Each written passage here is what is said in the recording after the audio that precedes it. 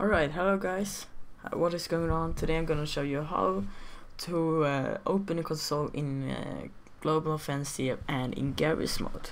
So, firstly you need to go to options, go to video settings, nope, just kidding, go to game settings, and here you see enable developer console, and it will be in no, so put it in yes, and go to keyboard and mouse.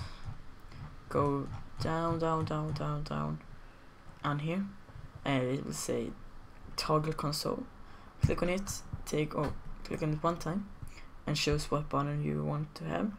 I want to use that button because I don't really use it. It's the numpad thing, I don't know. But yes, and back, and go into a game. I'll just show that it works. So let's go to go. So, joining this game.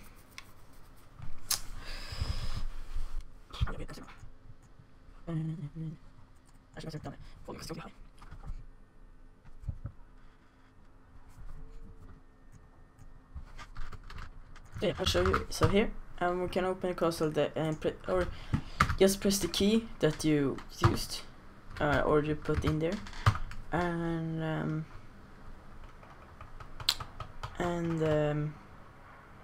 then it will open, and then you can type things here, and yeah, it works like that.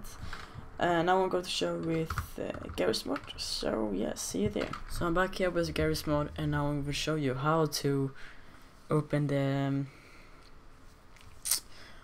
console in Garrys mode. So options, go to advanced, enable developer console, okay, and go down and toggle console and edit key, and press the key you want to use to open console. So, and apply, and I think, yep, you can open it here, and yeah, that's it. So if you want more tutorials, subscribe, or no, comment, and if you liked it, please like and subscribe, and it will be pretty awesome. Thank you guys for watching. Have a wonderful day.